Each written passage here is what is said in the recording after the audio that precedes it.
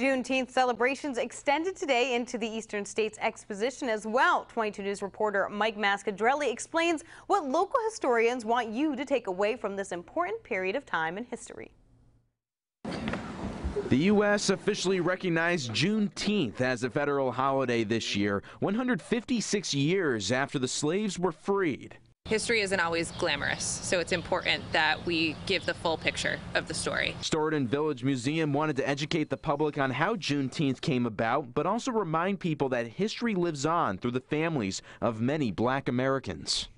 When the slaves were not freed, we still have people who are descendants of that who live in our country today. They may live in New England. What I want to do in the time that we have together is to unpack the history of Juneteenth. Springfield Technical Community College African American history professor Anthony Guillory moderated the lecture, The Significance of Juneteenth in History and Present.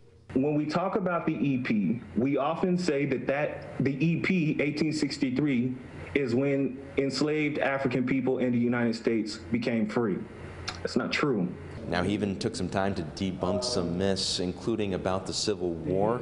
So this was just as much a history lesson as it was a way to recognize Juneteenth. Juneteenth commemorates the reading of the EP to an enslaved population in Galveston, Texas. That's where the last group of slaves were freed on June 19, 1865. He hopes people will remember these moments in time so that this piece of important history is never forgotten.